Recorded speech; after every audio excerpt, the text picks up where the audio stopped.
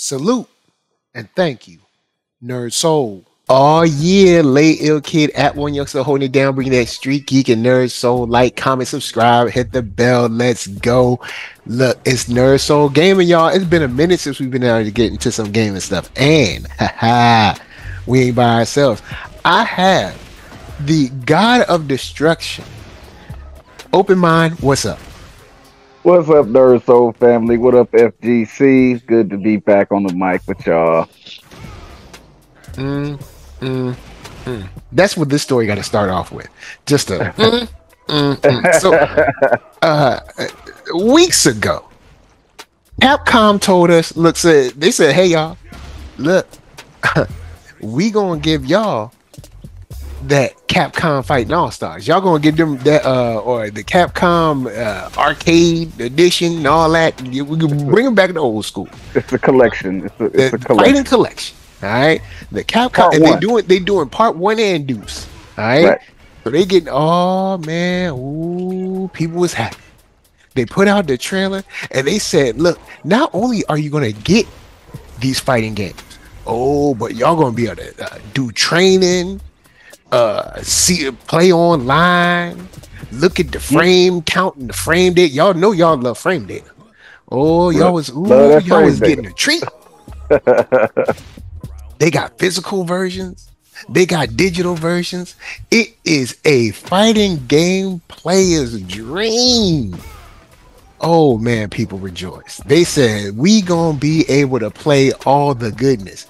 And you want to know what people were most excited about? Do you know what people were really excited about? Open mind. Oh, they was happy about. They were happy about that Marvel versus Capcom 2. Yeah, buddy. That Marvel versus Capcom 2. Ooh-wee. All of the 35 plus year old people was happy. Anybody that was born in, say, 80 or after, maybe between 80 and, I don't know, like 90, 92 or something. Everybody who was at least middle school by the time Marvel vs. Capcom 2 came out, they was happy. They was hyped. They was smiling. I mean, don't get me wrong. They had other games. They had X-Men, Children of the Atom, Marvel superheroes, but that Marvel vs. Capcom 2. We changed the game. It's probably the most played game on that collection. Yeah, probably the most played game. Now, I actually owned all these games physically on other systems, but I got rid of those when I heard this was coming out because I was like, I'll just buy this and I'll be able to play it at home whenever I feel like it, right? So there's no rush anymore. Just go on Steam, buy it whenever at my leisure, right? So anyway, people were talking about Marvel vs. Capcom 2. It seemed like we were all going to be happy to be able to relive the nostalgic times of going to, I don't know, wherever you were, Discovery Zone, Pro Park, Putt Golf, the malls, arcade, wherever. Y'all might have had standalone arcade somewhere. Everybody could be able to relive this dream of nostalgia from the comfort of their own couch. Whew. Till sadness covered the land. Sadness covered the land. People are asking for a refund. I couldn't help it. I was trying not to laugh. People want a refund. People say, "Hey, yo, Capcom, I want my money back." They said, "Look, I know this is the Marvel versus Capcom, fighting collection, and I know we asked for this, but we want our money back." Now, and they trying to blame Justin Wong for it, but that's trying to blame Justin Wong for it. That's cap. Because there's full videos. There's a video on YouTube by Yoga Flame 24. It says Justin Wong making players ask for a refund. Justin Wong ain't making players ask for no refund. That's cap. I'm gonna listen. I'm gonna chime in real quick. I'll say this to the FGC. Well, it's on you now. Go on. Listen, drop that info. Why are they asking for a refund? I saw where, and this is for today.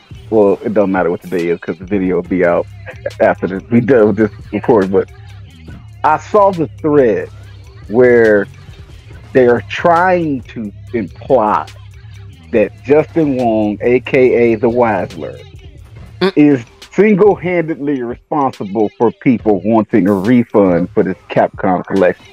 I'm calling Cap on that because Justin Wong is an OG pro player. We about the same age. I'm 41. I think he's 43 or 44. One of them. He in his early 40s, early to mid 40s. He's an OG in the FGC. You know, he the man that he was the receiver of the Daigo parry. You know, we know that is a moment. What is it? Moment 35. What they call it when he fought Daigo years ago and did the Daigo parry. Okay, but Justin Wong is still a legend in the FGC. So to say that he's the reason y'all want the refund, that's cap, right? Nah, if you run up to if you get matched to Justin Wong in any fighting game, especially like a hyper fighting, fast paced fighter, where it's like Marvel vs. Capcom or 1, 2, 3, or 4, any fighting game, right? In Street Fighter, it doesn't matter what it is.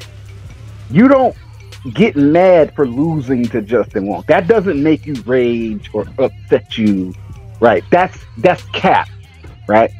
The reason people want a refund is because they didn't patch Marvel vs. Capcom 2 and get rid of all them glitches and bugs that let you do infinite combos in that game. Because those glitches and bugs were on the arcade cabinets back in the day. They own the Dreamcast version.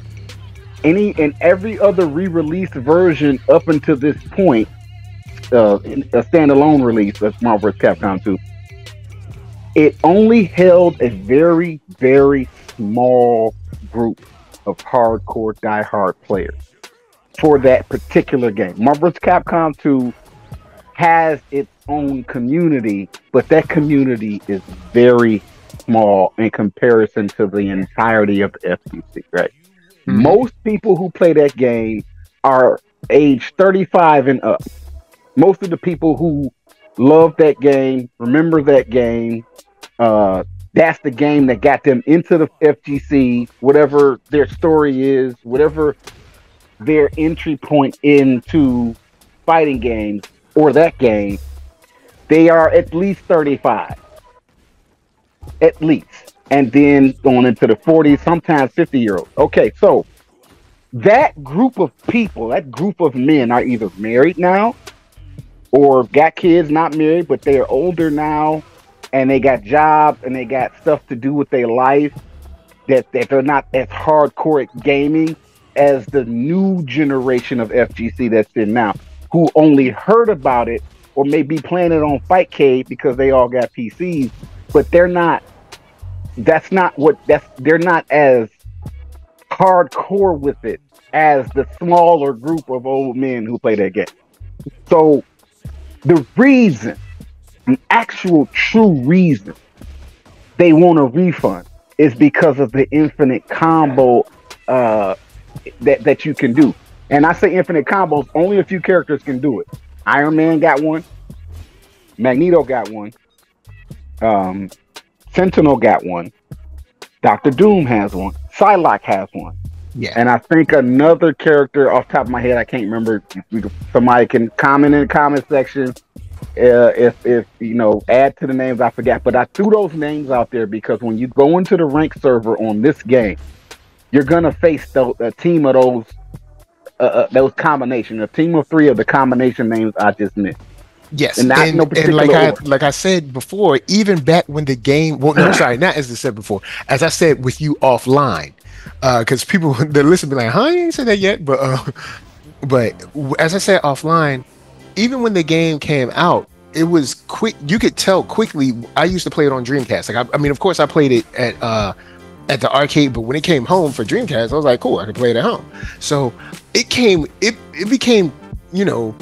evident very quickly that if you weren't using a collection of like Magneto, Psylocke, and Doom, or Magneto, Sentinel, and Storm, or whatever, you weren't going to really be able to play this game. Like, I mean, you could play it like on your own, but you couldn't like really play it competitively. You know, You're not winning that. competitively, You're not winning that match. yeah, You're not winning that fight. there's a collection of like 6 to 7 characters, and if you're not them, so you can't really play characters that you think are fun and be able to be competitive. That's why there's even shouts out to Mighty Keith. Mighty Keith has a skit about the Marvel vs. Capcom fighting collection coming, and this guy, one of his versions is like, Marvel vs. Capcom 2 is coming out. It's got like 50 something fighters. He's like, oh yeah, how many of them are viable? He was like, don't worry about that. Because I mean, okay, for instance, myself, I like Spider-Man, I like Wolverine, I like the Hulk. Come on, man. Come on, man. And Wolverine can survive a lot of this stuff on that game, but you got to really be skilled. Yeah, to have a, what I would say, like a level playing field with someone picking a team of people that they just like instead of, you know, the ones that you kind of gotta pick. It's you know, the fun factor drops very fast. Right. So when this game was coming out, I was wondering if they were going to, because I mean, there's tons of videos about, I mean, because people are still playing, have been still playing it on Fightcade. So I was wondering if Capcom was going to patch out all of the glitches, the infinites, all the crazy stuff. All the crazy stuff that you couldn't do back in the day when, you know, I mean, now you can, you know, throw in a patch and do an update notes and everything. You couldn't do that back then. You just put out the game and that was pretty much it. So now you can do that. So I was wondering if they were going to pass this stuff out, and they did not. And since they did not, there's a whole bunch of people that are like, yo man, this game is broken. Because see, let's be honest, the game was broken back then. That's why the glitches and stuff like that worked on some of these games, because that's why it's called a glitch. It's not supposed to work like that. Right. So what they're saying is, hey, yes, Justin Wong and people that have learned these infinites are, you know, crushing us, but that's a symptom of the actual problem. The actual problem is the game is broken. Right. It's a busted game. So the game is broken. It needs to be fixed. And it shouldn't have. Now, the funny thing is, I bet you if they would have patched all this stuff, we would have gotten the same amount of videos from all of these quote pro players. I put some hard quotations around with my fingers, but anyway, talking about how they should have left it in, you know, for the posterity of the game. You know, right. they probably would have been like, well, you know what I mean, you have to leave that stuff in. That was the game. And it's like, yes, that was the game at the time, but since it's 2024, no one wants to play a broken game. Nah, maybe a situation where you could put, like, toggle it on and off, like, okay, I want to play the original shipped game, and all the people that want to play the original shipped game can play that. But for people that want to play a game that isn't broken, they should be able to buy a game that's not full of glitches, that are known glitches for, like, I don't know, 10, 15 years. When did Capcom MVC 2 come out? Like 2000? I don't remember. It came out a long time ago. So anyway, while you talking, I'm gonna look it 98 or something. It came out a long time ago. Those glitches have been known for years. Look, glitches that are so known that there are certain characters that they do not allow you to use in tournament. Yeah, February 2000. Okay, in year 2000, cool. So there's so much so that there are characters that do not allow you. They don't allow you to use in tournament. So it's like, that's what the real thing is about. Now, of course, there's the memes, and everybody likes to troll and laugh at folks getting hit with infinites. But I would like to move the conversation on to, now, I mean, of course, this game has kind of like run its course, and, you know, Capcom really is just kind of like squeezing the last bit of juice out of this, you know, lemon. But this made me think about some other games, because you brought it up about a game that I used to love to play, which was Battle for the Grid, Power Rangers. Yeah, Power Rangers Battle for the Grid is notorious. So and it has infinites in it. and The people thing with don't want to that play game, it. the thing with that game is infinites weren't there initially.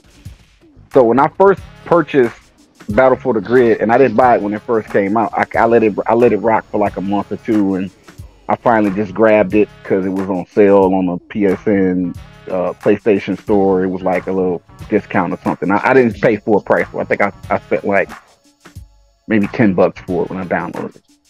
So it was fun, you know what I'm saying? It had the Marvel vs. Capcom feel, tagging in, tagging out, tag attack, assist attack, all that stuff, right? Everything that you want in a tag the battle. And I like Power Rangers. I came up with the Power Rangers. Well, I was probably a little too old. Well, not really. I remember Power Rangers like the first gen in the US when it got brought under Saban or whatever. I was like in 5th or 6th grade.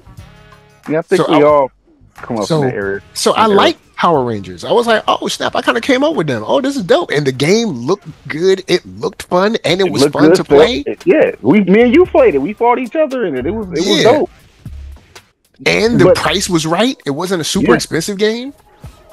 So what happened was though, the version of it that you and I played. I think we streamed it too. I think we streamed it on your channel. Matter of fact. Mm-hmm. When you and I were playing, there were no infinite combo glitches yet, right? They then patched something. They buffed some characters, nerfed some characters, which then opened the door for infinite combo.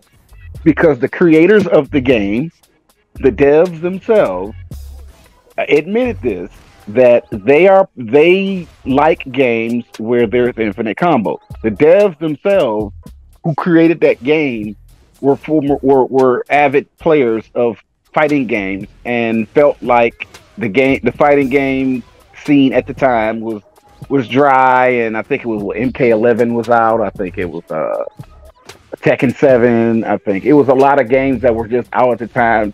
Street Fighter 5, and they were just calling themselves trying to, drop some heat into the FGC and stuff, right? Okay, I get you. So, and I'm just paraphrasing. I'm not saying it verbatim. Of course, they said it completely different to me, but that's what they were alluding to, is to the fact that they themselves are hardcore fighting game players, and that a lot of these companies, they just took a huge dump on a lot of these companies without saying their name, saying that this is what the community really likes. Community likes stuff like this infinite combo stuff is what they were referring to.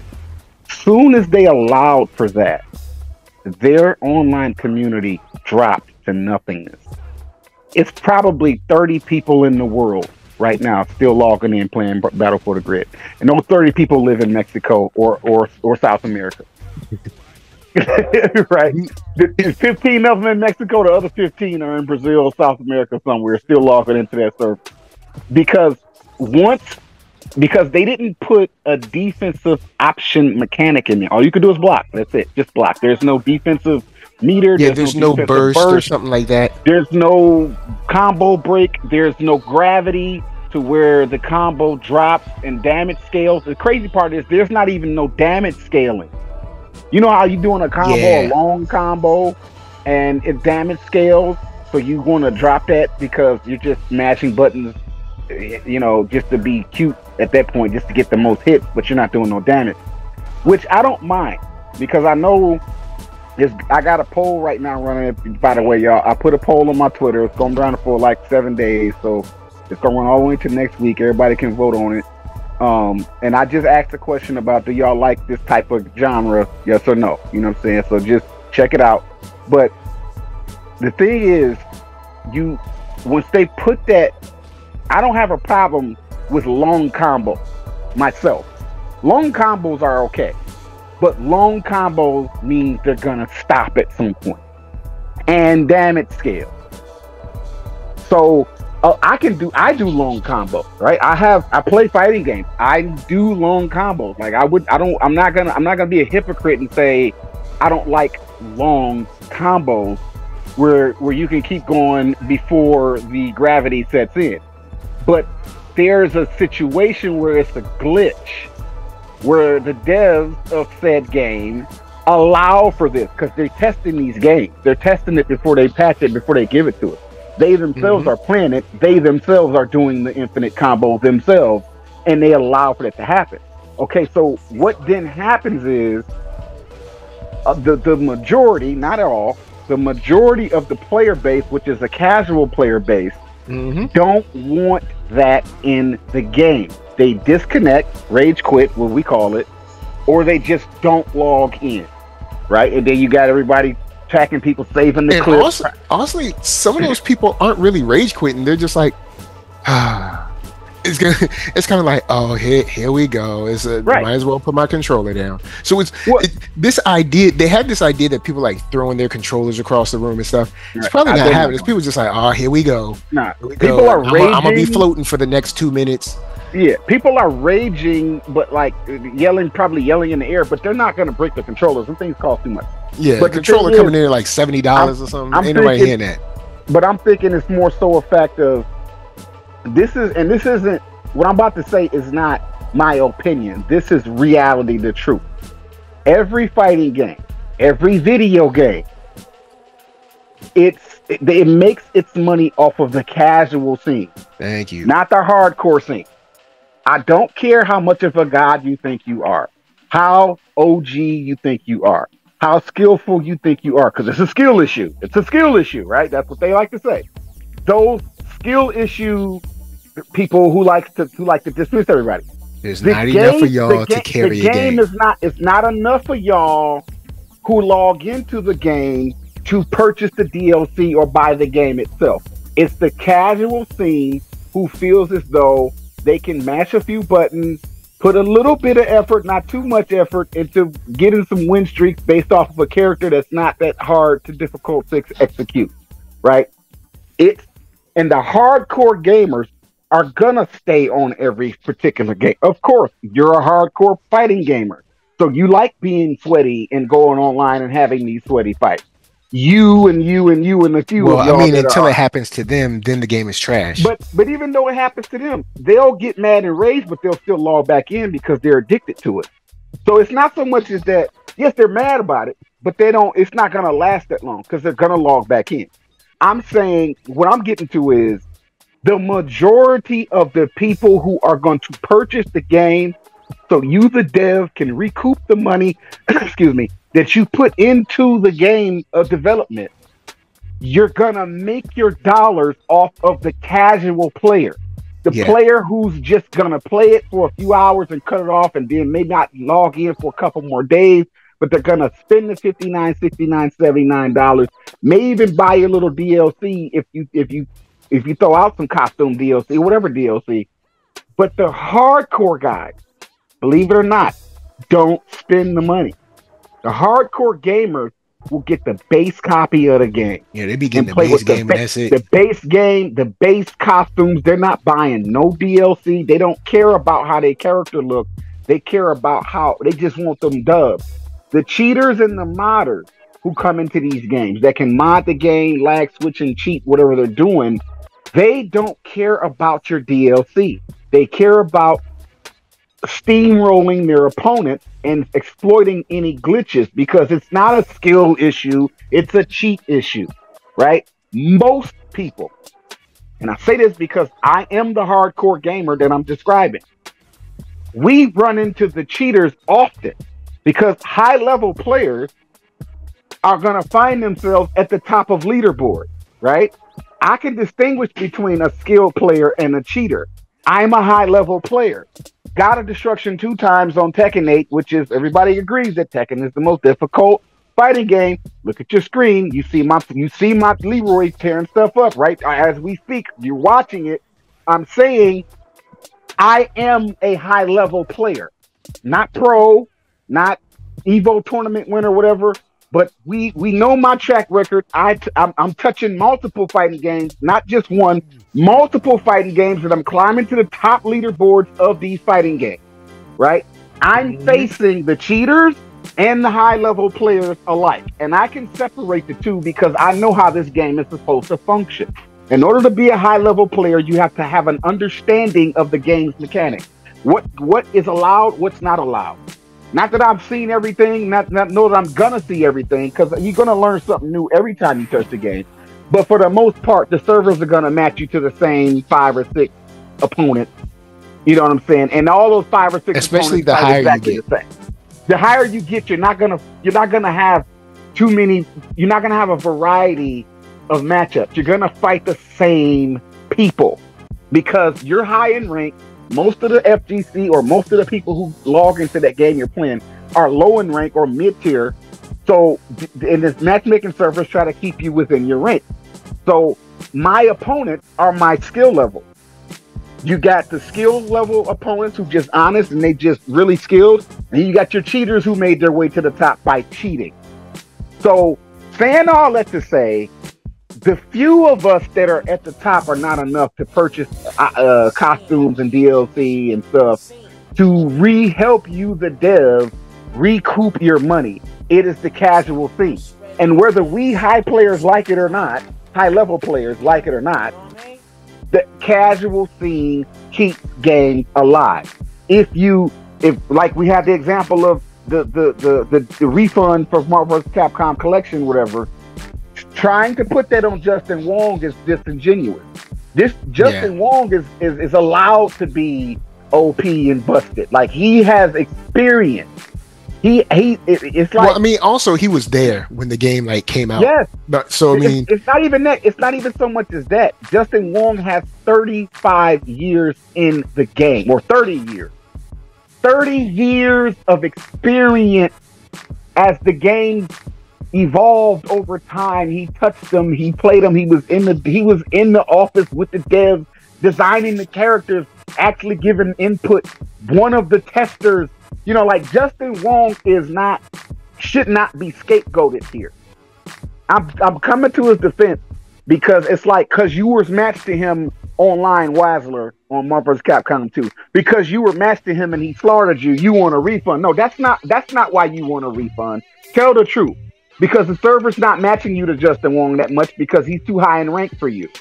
You're fighting the guy that's your rank. You're fighting the guy that's copying JWong, that's doing the same thing. That's who you're fighting. And what you're really mad about is the fact that the game is broken, which is a valid reason to dislike a game. Exactly. Thank you for that. So like, I'll leave us on this because I ain't gonna hold y'all for long. I'll leave y'all on this. Broken games shouldn't be an issue in 2024. Did not. Or if a game is broken, it shouldn't be an issue for long because it should be seen, assessed, tested out, and then patched. Now, of course, we for our FGC, I guess, memeability, love to see these people getting steamrolled. Oh, It's so fun. It's so great. But these same people that love to see these steamrollers be the main ones be saying the game is trash when they can't win. Pro players too. When pro players can't win, they be talking about how the game is trash. Then they turn around and they get a win streak or something. Now all of a sudden they can't put the controller down. So I'll say this. I'll throw it to open mind for final thoughts.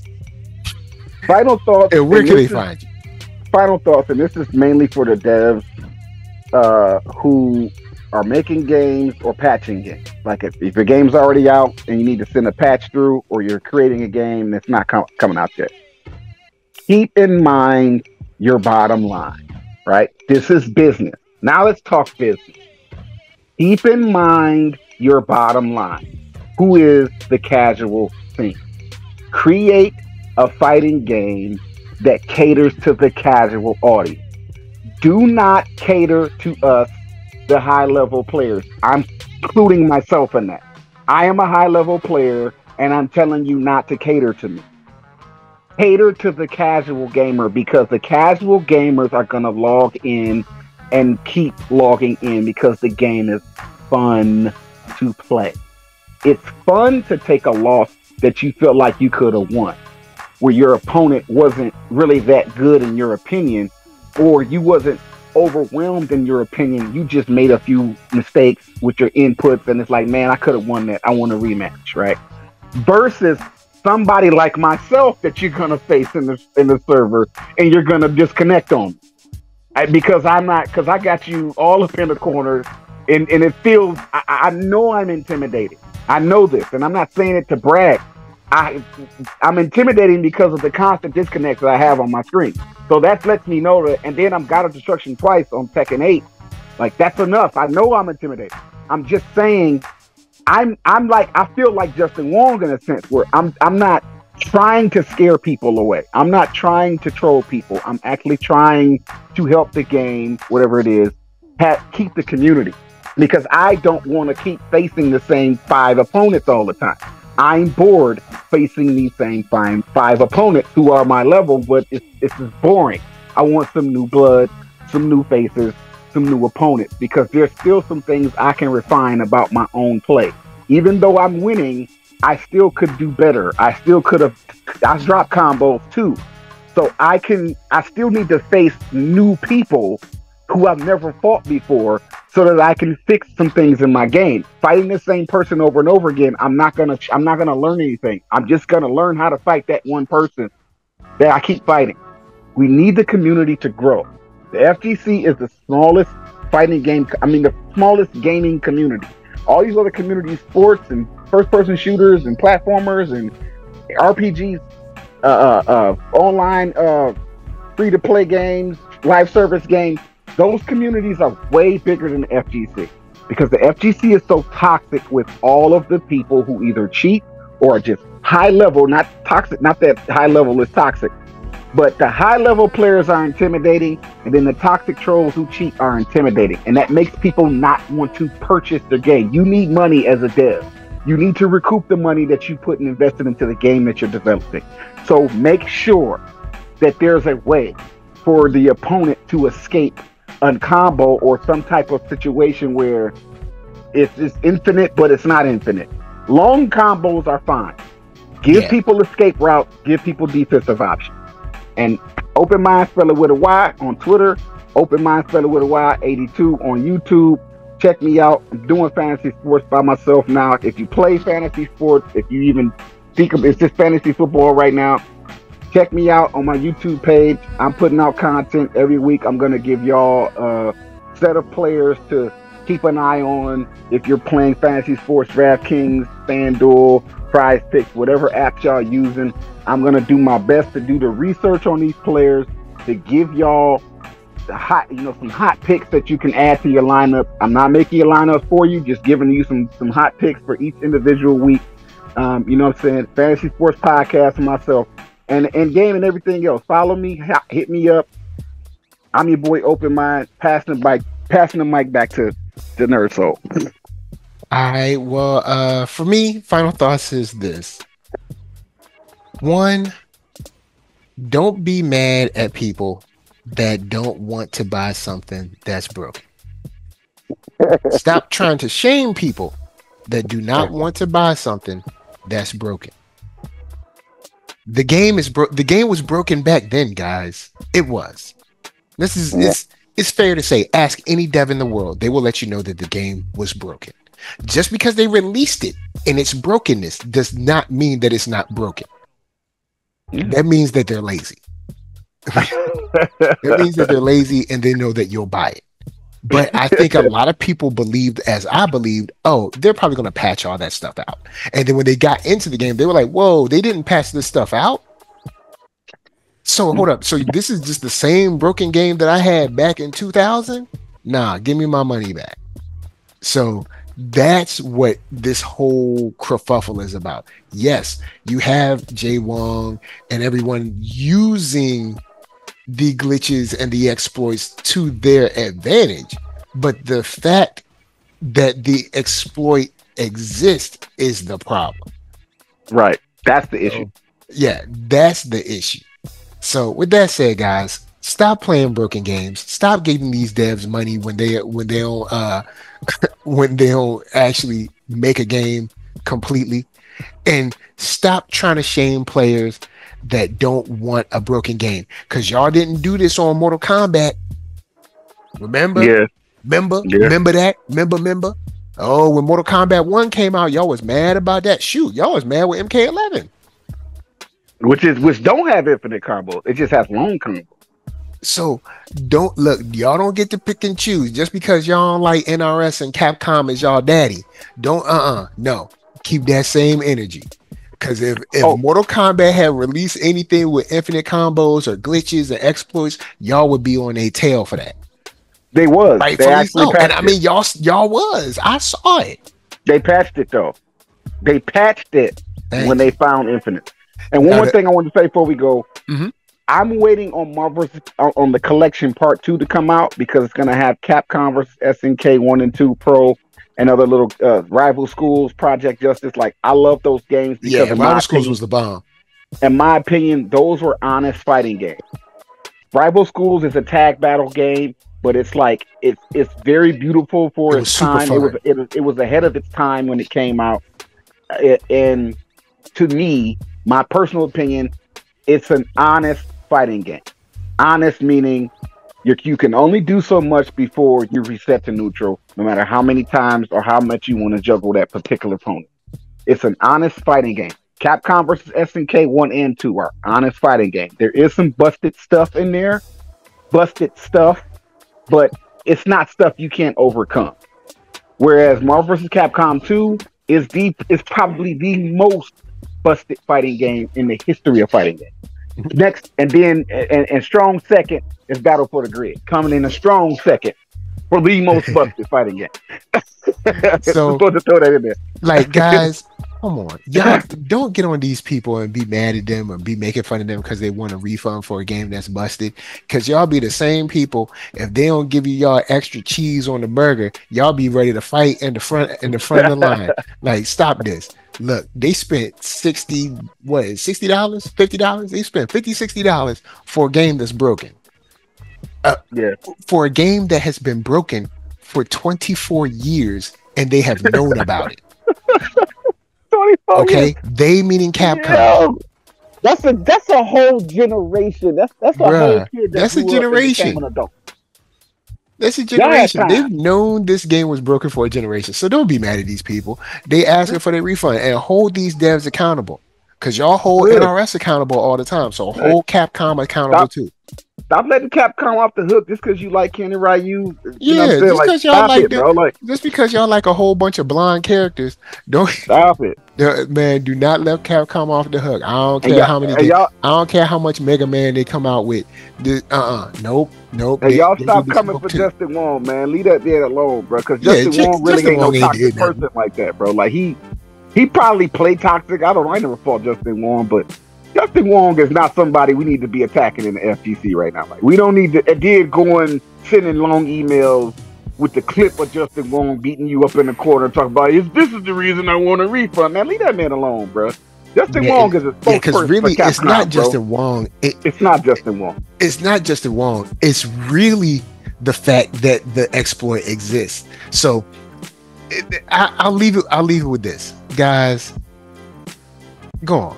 Be honest with yourself. Be honest with yourself. You don't want no broken game either. Y'all don't want no broken game either. The only reason y'all clown it is because it works for you. Now let me say this, because they might not, but I bet you, if Capcom comes out tomorrow or next week and says, you know what, guys, we heard you, we're putting in an update, all glitches are gone from all the games, watch the tears roll. I'm just gonna say, watch the tears roll.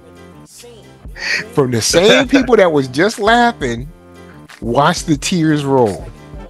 The tears streaming down their face. But anyway, NERD, SOUL, Facebook, Instagram, Twitter, TikTok, podcast, all that jazz. And until the next time that you play an honest fighting game that's actually upkept with its updates, with its patches, with its buffs, or with its quote nerfs, when there are balances, we're just saying peace. And everyone should have a fighting chance in a fighting game. Word.